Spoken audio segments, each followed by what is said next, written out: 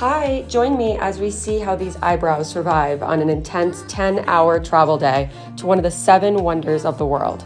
It all starts in Lima, Peru. I used the Finely Have Brows ultrafine pencil, the Longwearing gel, and finished with the Volumizing Finely Have Brows. I'm not going to reapply or touch up, so let's see how it goes. A few hours later on the plane to Cusco, Peru, looking good. We land a few hours later. Then we get on a 4-hour train. They're still looking as good as when I first applied. Then a 30-minute bus ride and a 30-minute hike to the Inca Trail, and these brows made it to the stunning, gorgeous Machu Picchu. Wow.